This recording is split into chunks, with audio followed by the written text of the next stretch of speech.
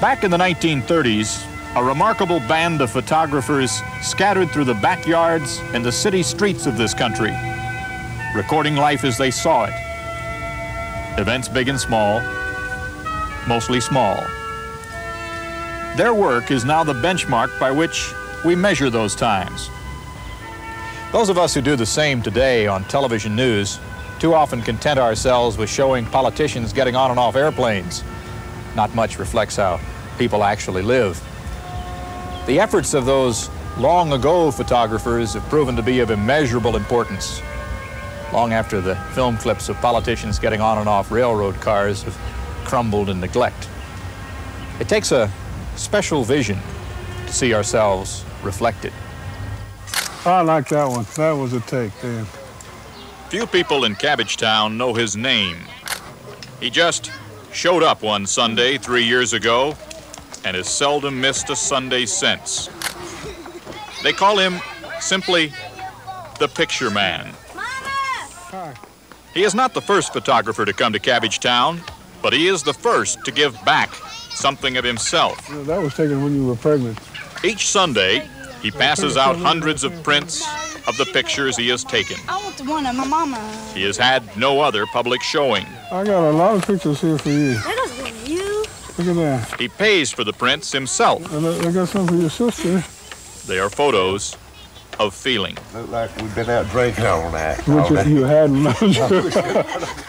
Oraien Catlege is partially blind. I have to really try to look. If I see something where there is a potential picture, I'll shoot a roll of film just like that. Catledge has 7,000 negatives. Half are out of focus.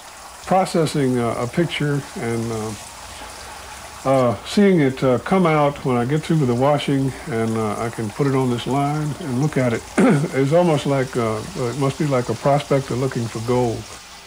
You brought life to those images. They have brought life to me, too.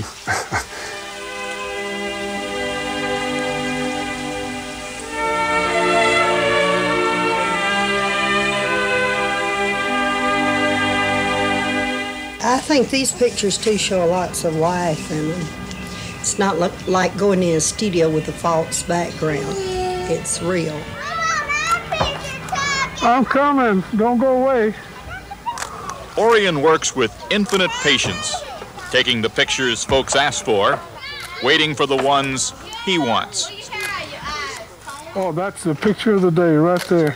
I don't have to take another one. That's the one I wanted. You're kind of like a kid in a candy store on something like this. They're grabbing at every flavor. Out of my eyes, I must have seen 2 or 3 pictures that I wanted at the same time. Impossible to get, you know. And I'm going to one, and I'm looking around, and I'm seeing something over here, and I'm stopping, running over there, getting that, and I'm going back, hold it, wait a few minutes, and I'll come back and get you later. I must have taken pictures of 25 people there. This asphalt meadow in the shadow of modern Atlanta is a magnet for Oraien Catlege. Oh, look at that. I got to get this. You getting tired? Want to stand up? No, that's fine. Cabbagetown was the start of the New South. Here, Southern business first spun Southern cotton and rebuilt from the ashes of Civil War. It is the last small town in this big city, and it is fading. This community will never vanish as long as I have these negatives. It'll be there. It takes a special vision. For today, Bob Dotson, NBC News, Atlanta.